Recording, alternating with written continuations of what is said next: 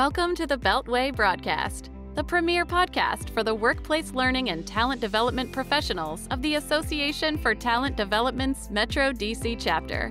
We've got some great resources in store for you today. Hello, fellow ATDers. I'm Stephanie Hubka, and I am the 2023 Vice President of Membership and Outreach, as well as a member of the Pod Squad here at the Metro DC chapter of ATD. Hi, everyone. I'm Christina Eanes, Vice President of Marketing and Communications. And we also have Halyna Hodges, our Vice President of Finance and Operations, as our producer. And for this episode, we are thrilled to be interviewing Jackie Ferguson. Welcome, Jackie.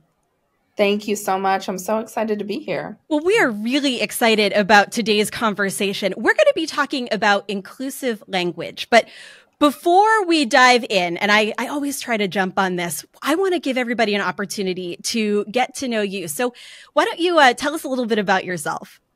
Yes. Well, my name is Jackie. I use she, her pronouns. I grew up in upstate New York, went to college in Florida, settled in the middle in North Carolina. So I'm kind of a Goldilocks type, right in the middle. Love that. I am married. I have a daughter who is 21 in college that I'm totally obsessed with. Oh.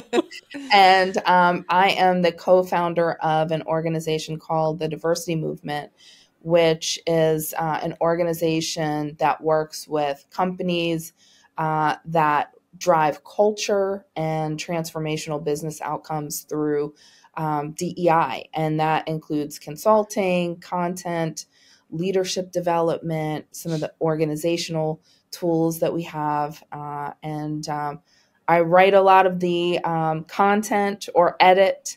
I also work in products, so some of the products that we're developing to augment what we do, and love it. It's great. I authored a book called the Inclusive Language Handbook. And I also host a podcast called Diversity Beyond the Checkbox, which I love doing and get to speak with a lot of amazing people and learn a lot of things. So. Wow, that is a fantastic background. I mean, you are certainly the right person to be here to talk about inclusive language, but knowing that you're a fellow podcaster makes it all the more fun. So yes. Probably fun to be on that side of the table as opposed to the hosting side for a change. It is, absolutely. So let's dive in and learn a little bit about inclusive language. I think that's probably a phrase a lot of people are familiar with, but as far as what a definition might look like or what that might happen to mean, that might be a little bit more elusive, or perhaps it's that others have a different definition, or you may have made one up over time. I'm curious if you could tell us a little bit about how you define inclusive language. Yes. Well, inclusive language is just the intentional word choice that you make to ensure that people around you feel welcome, feel seen, feel safe. And, there are a lot of words that we use that maybe we shouldn't, maybe make some changes, but really it's about, am I going to make this intentional step? And this is something, when you think about DEI broadly, it feels like this big thing, right? And lots of activities. And with inclusive language, it's something that you as an individual can make a commitment to and make subtle changes, small changes, a little bit of learning, and that can go a long way in creating environments of safety and inclusion for others. Oh, I love that. The intention there. Yeah. Yeah. One of the things too, I'm really curious about is the awareness piece, right? So I know there's so much involved in this, right? So it could be, we're not aware until someone shares with us. Like I became aware of maybe some words that I was using when I started using Presenter Coach in Microsoft PowerPoint. And it lets you know if you're using some language that's not inclusive. And I was like, oh my gosh, I had no idea. So what are some ways that we can become more aware, but not be afraid to also speak with others? Does that make sense? Absolutely, Chris. And the most important thing is realize that this is a practice. It's not something that you're ever going to perfect because language changes over time. Yeah. And so the most important thing is to become a student, right, of language. It's okay to make mistakes. It's okay to try and mess it up and apologize and learn from it. I would say, there are a lot of words that we have used growing up, we use in our environments. As a Northeasterner, I use the word guys to mean everyone all the time. Mhm. And Yes. getting out of that habit took me about a year of messing it up over and over again. Yeah. And there are just so many words like that. But when you're making the effort, right, and you make that mistake, you can say, you know what, I'm sorry, I mean everyone. And what you'll find is that people are often afraid to make mistakes. But generally, people are very open and encourage you to try and learn and practice. And they'll help you with language that makes them feel seen and makes them feel valued. I'd love to explore that a little bit more as well, because I think you're right that mistakes will hold people back. They're afraid of making them, but they're also afraid of what happens when they do. Yes. I recall a while back, I was in a conversation with somebody where there was a language misstep, if you will. Somebody said something, somebody else called them out for it. And after that meeting was over, I had another meeting with the person who had made that misstep. And she was visibly upset about it, just embarrassed and frustrated and very sorry that she had done that. And it got me thinking, I mean, a lot of times there will be an emotional response if you do make a mistake, because none of us want to engage in that kind of, maybe you'd call it exclusive behavior, where you're not making inclusive decisions, you're not using inclusive language. I'm wondering if you have any thoughts or strategies for how people can kind of come back from making a mistake like that, if they are really impacted by it, or they do feel really ashamed or sorry, or, are having a difficult time. Absolutely, Stephanie. And, it's such a good point that you made. Again, this is a practice, so you're not always going to get it right. You have to get comfortable with the fact that you don't know it all, right? If you were to read the Inclusive Language Handbook, for example, there are lots and lots of words in there, right? And you can't memorize them. It's a lot, right? But really, it's expressing that you're practicing inclusive language, being open to some criticism, but some changes, right? Like if I were to say a specific word and someone prefers a different term, just to be open to that and not take it as an indictment on you as an individual. You're learning, you're growing. A lot of this is new to a lot of people, and that's okay. Right. You have to not only give other people grace, but give yourself some grace that you're learning. Oh, that's so right. And just say, you know what? I appreciate that. I'm really working on my inclusive language, and I appreciate that feedback. Yep. I'm going to take that and move forward. And don't hold it. Like it's okay to make a mistake. I still make mistakes, right? And I wrote the book on it. But you correct it, you learn from it, and you move forward, and that's okay. Yeah. I love that. I do too. Yeah, along those lines, looking maybe at the macro level of the organization, what are some things that the organization can do to support having an inclusive language culture? Absolutely. That's a great question. It really starts at the top. If your leaders, as a Gen Xer, when I think about leaders, when I entered the workforce, they had all the answers. They never made mistakes, right? They always got it right. And that's what my experience was. But now what employees appreciate are leaders that are learning, leaders that are growing, leaders that are willing to share, leaders that are more transparent and vulnerable. And so sharing from a leadership perspective, you know what? I think inclusive language is a great way to make sure that our employee base feels included, feels safe, and we're creating the environment and the culture that we want at this organization. I'm using inclusive language. In my practice, please let me know if there are words that I'm saying that where I should say something else. And if that starts from the leadership, it'll trickle down.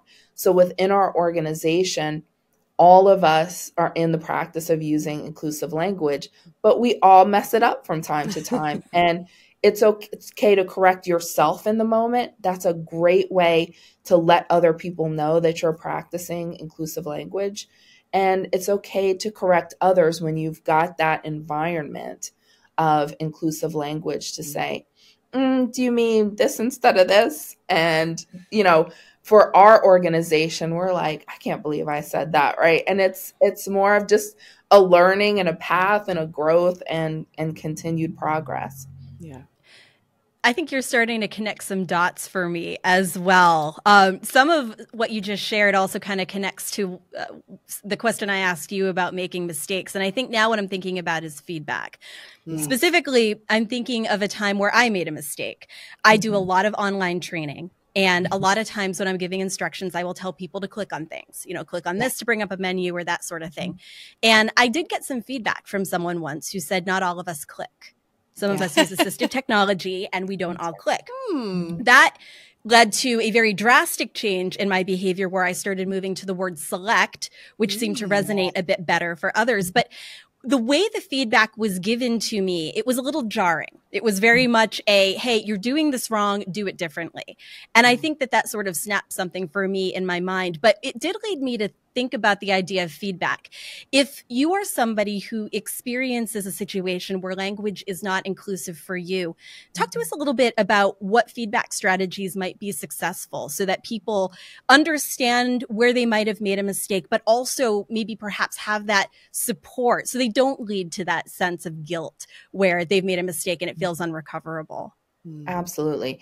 And this is something that I talk about a lot because people want to understand how to give feedback and give it in a way that it's received. If you're approaching it negative and strong and, disappointed, right? And all of those things, you're going to make a person feel defensive. Yes. And there's no learning in defensiveness. They go into protection mode. Yeah. But if I came to you, Stephanie, and said, Stephanie, you use this word and I really prefer this word. This is the background of this word, or this is how this comes across. Would you be open to using another term? Then we're having a dialogue and you're open and you're willing to receive that. I think one of the, it can be frustrating for people who are culturally diverse or people that are part of underrepresented groups to feel excluded. But the most important thing is to make sure that you're communicating in a way that other people receive it. Because once, Stephanie, you receive that thing, you're going to tell someone else and teach someone else. And someone else is going to hear you saying those inclusive words and say, oh, maybe I should use these words instead. So when you have that conversation with one person, it has ripple effects to many more people. And if we keep that in mind and go from a position of education and learning and just, let's partner on this and do it together. I think we come to better outcomes that way than I'm offended and you've offended me. It puts us against each other. And there's already too much of that in the world. I think we need to work together and get accomplished what we need to get accomplished, which is just being more human and being more kind. Well, I love what you share there too, because what it does is it separates the person from the action. The person still has good intentions and a mistake does not define them in that case. But it also sounds like it really empowers them to not just change behavior, but then perhaps to model that behavior. And like you said, they then become somebody that others can look to.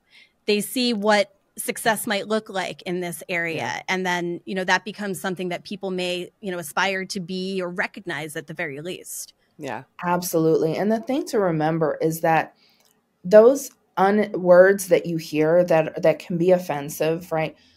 It's so unintentional most of the time. Right. It's just an education factor. It's not someone that's seeking to be exclusionary or be hurtful or be rude. It's someone that doesn't know, right? When I grew up and everyone's, I'm going to use my guy's example, or there are lots of things that I said as a child that now I'm like, is so cringy now that I know better, right? but you Yeah. just don't know. And Right. and everyone is on their learning journeys at different Mhm. places. And you Yes. have to meet someone where they are and Yeah. help them along and not discourage them from practicing. And, you know, and that attitude and that interaction makes a really big difference. Right. Yeah. Well, I'm hearing a big part of this too is assuming positive intent Yeah. across the Absolutely. board. Right? Absolutely right. That's right. Yeah. Now, I mentioned earlier, so I discovered I am a Hey Guys user as well.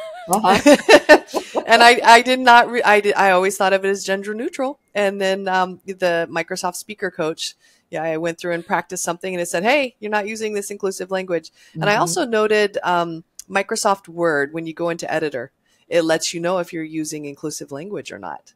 Awesome. So I thought those Yes. were amazing tools, in addition to your book, of course, and your resources. Are there any Definitely.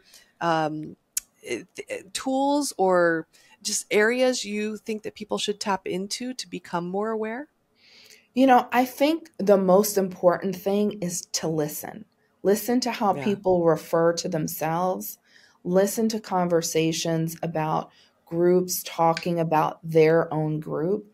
And that's a great way to learn. And, you know, because, and that's one of the things we don't often do. So often we're listening to respond, right? And forming that, that response to a question or to a challenge in our head, and not listening to the details, listen all the way through.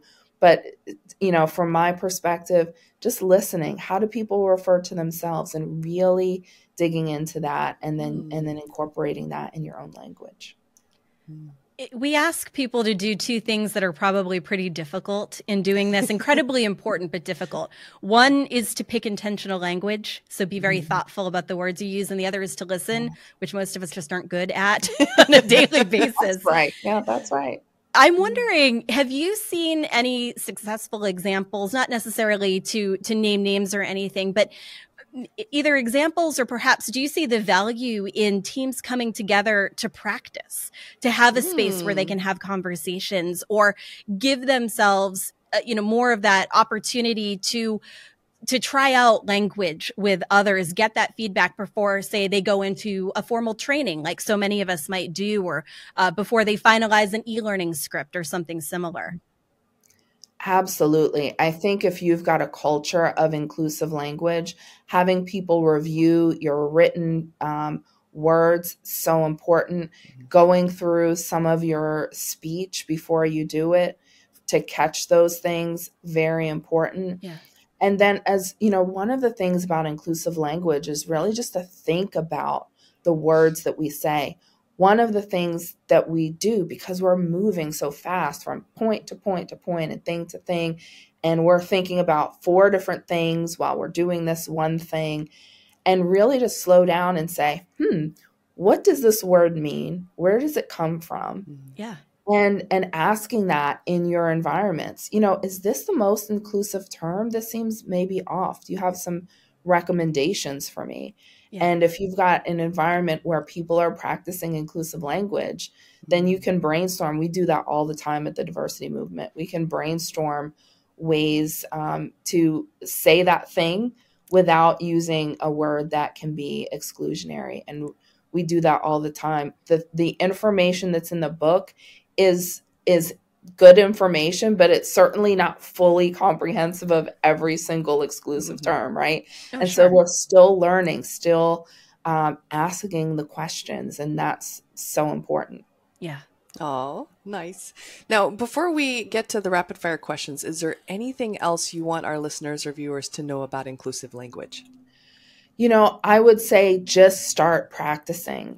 You're never going to get it right. And we started with that. You're never going to get it right all the time. You are going to make mistakes. I still make mistakes.